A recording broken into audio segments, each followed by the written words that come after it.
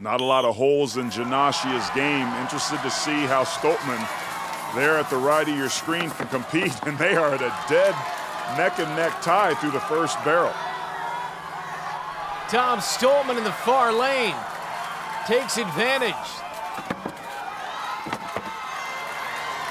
Stoltman's athleticism is really on display, but also his technique in transitions almost flawless as he moves through these heavy objects. One more 300-pound sack for Stoltman. He's got the edge. But if he bobbles, you know Janashia will pounce. But that doesn't look to be the case. Tom Stoltman, impressive. 39.66 goes into the lead.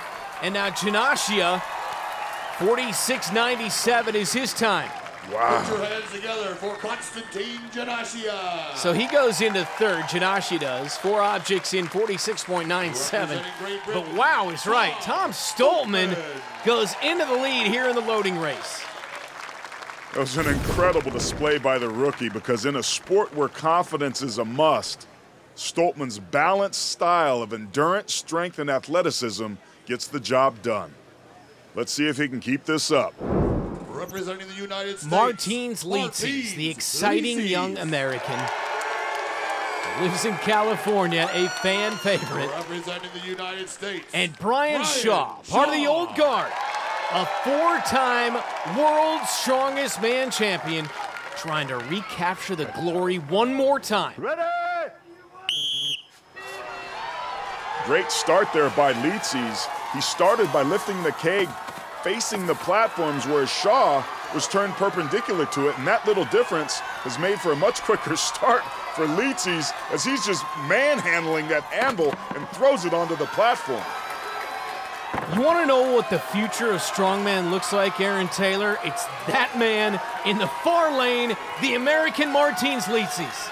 He is dominant right now. Remember, at 355 pounds, this is the biggest he's ever been in this competition, and endurance matters here, but he looks really strong as he's picking up and jogging, basically, with this 300-pound sack towards the platform.